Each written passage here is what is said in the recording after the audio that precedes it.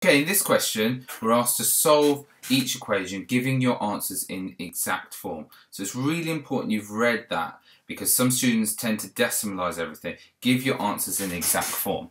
So for part A, we've got the following.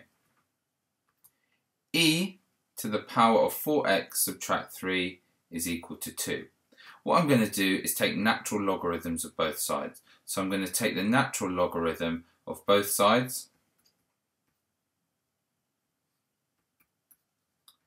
And that on the left hand side just obviously gives me 4x subtract 3 is equal to ln 2. And I'm going to make x the subject because I'm solving this for x. So I'm going to make x the subject by adding 3 and dividing by 4. So 4x is clearly 3 add ln 2, and x therefore is 3 add ln 2 divided by 4. Whatever you do, don't feel tempted to decimalize that. It's absolutely no need. You're asked to give your answers in exact form, so make sure you just leave your answer like that in exact form.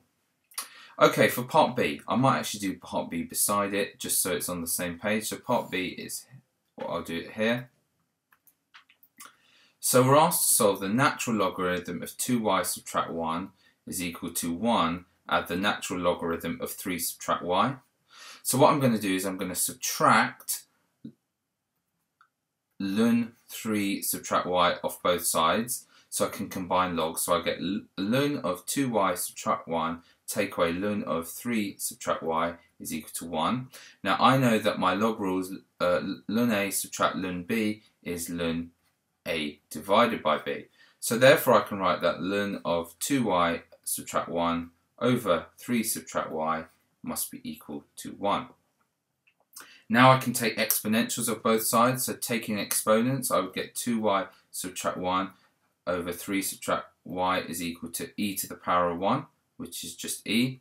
And now I want to make y the subject, so multiply both sides by 3 subtract y, so 2y subtract 1 would be e multiplied by 3 subtract y, multiply out the brackets, 2y subtract 1 is 3e, take away ey.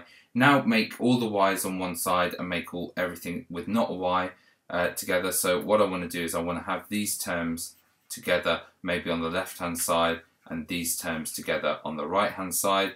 So I would have 2y add ey is equal to 3e add 1. Factorize the y and divide by 2 plus e. So y is going to equal 3e add 1 divided by 2 add e, and I've done for that question. Just checking up here, I've solved both. I've solved the first one for x is equal to that in exact form, and I've solved the second one for y, and y is in exact form. Do not decimalize.